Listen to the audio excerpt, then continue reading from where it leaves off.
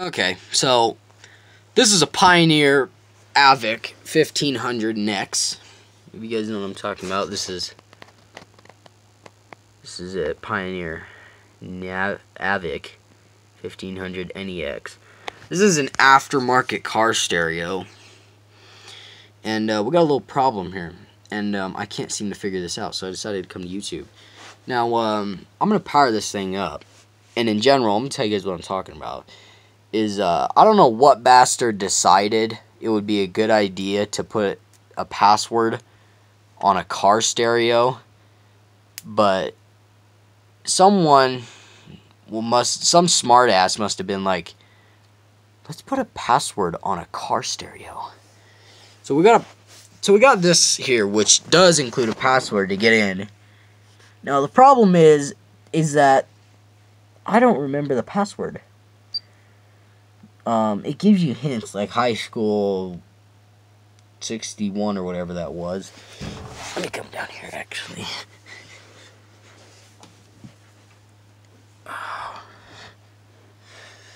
So it says like it gives you hints like high school 61 or whatever.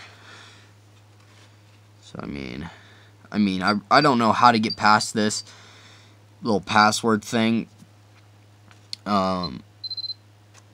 There's a little reset button clear up here.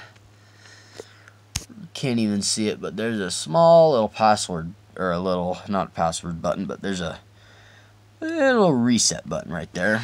I tried that. It don't work. I've tried disconnecting the battery for 24 hours. That doesn't work. I've looked up on YouTube how to fix this. I haven't found a tutorial yet or anything how to fix or get past this password entry stereo. Haven't figured that out yet. So I really have no idea how to get through this. Now there is a way to get past this apparently. Obviously, send it to Pioneer and have them reset the memory inside of there, wipe out the memory. Obviously that brings it completely back to a whole new stereo or whatever, but obviously that probably is going to cost some money. And so I'm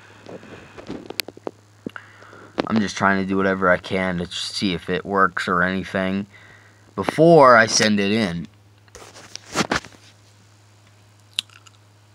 A little button up here. I don't really know what that does. It's a small little square. Right there. I really don't know what that does. I don't know how well you guys can see that. Looks like a square button right there next to the reset button. Don't know what that little guy does.